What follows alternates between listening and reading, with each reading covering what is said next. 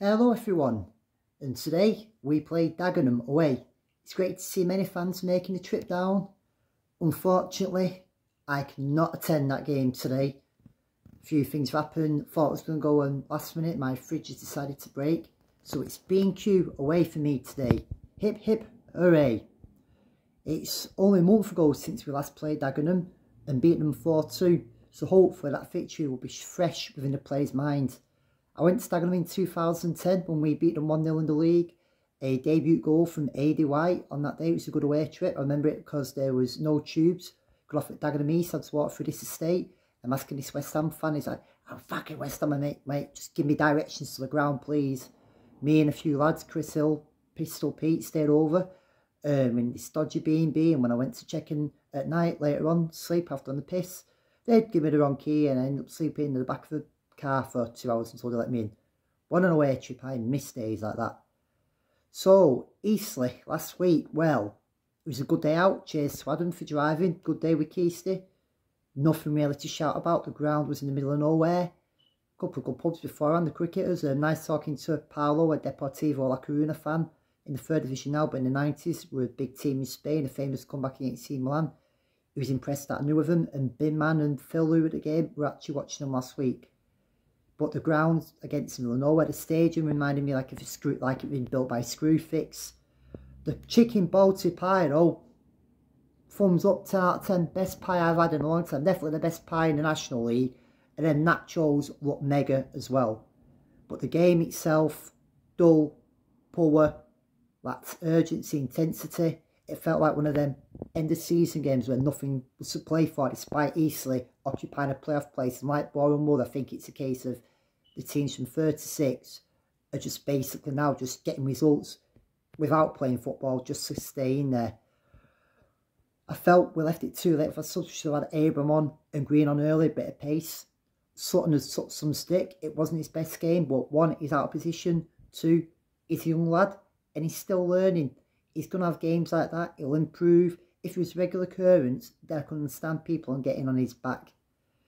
But for me, it's one of those, it's a learning process for him. The game could have been better. I wish it was better. It was raining. But you know what?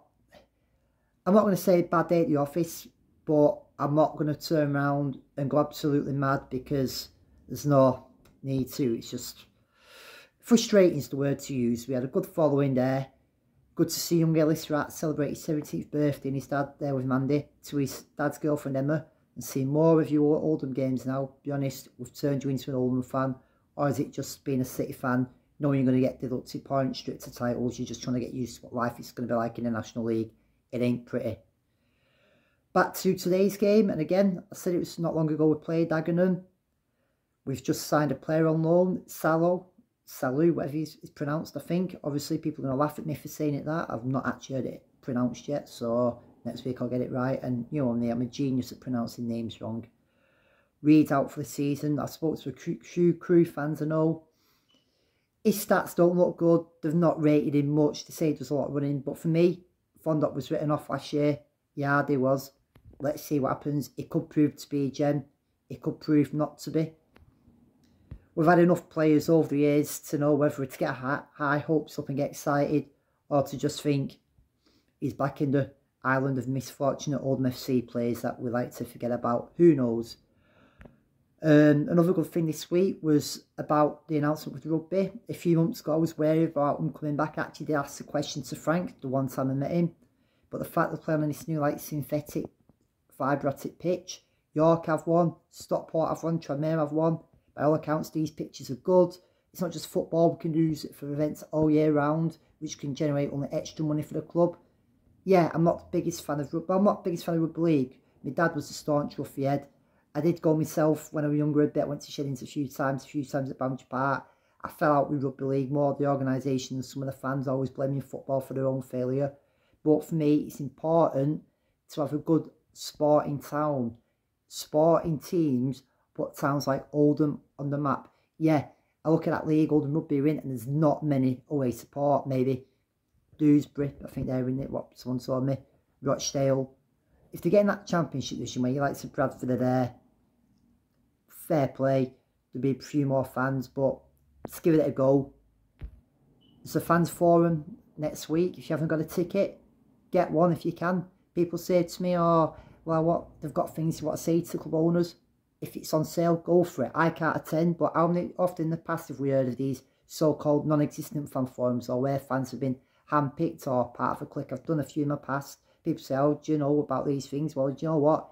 It's publicly knowledge. You want to go, you've got something to say, here's your chance. Go for it. Don't just sit around and say, well, I didn't know. It's been publicised. Wrexham tickets are on sale to season ticket holders. If you've not got one, I get one quick because they will be snapped up. It's going to be a good European away day. We all like a trip to Europe, even if it is only Wales. And on that note, I've not really got much more to say. I'm just shattered after my shift. Let's just hope for a win today. I'm not going to make any predictions because, yet again, it's that inconsistency. Win, we lose. Just get the win. Just go out there. Shout the lads on. With the Oasis lads, I reckon they'll be about, again, around the 400 mark. And enjoy yourselves and bring home the points. Save trips to everyone who's down there. Come on, Oldham.